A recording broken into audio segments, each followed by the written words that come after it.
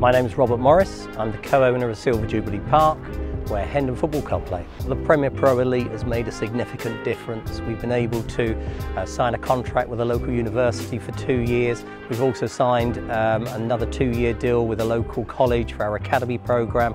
So income streams have benefited hugely. My name is Ian Duncan Santiago. My position here at Silver Jubilee Park Stadium is the Director of Facilities.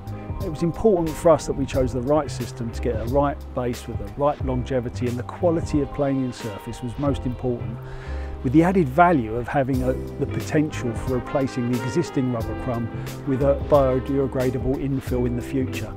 Well, we do an awful lot of community work here. I mean, behind me here is a group that have mental health issues. So we're very much a community club, and having this surface enables us to sustain that and grow it.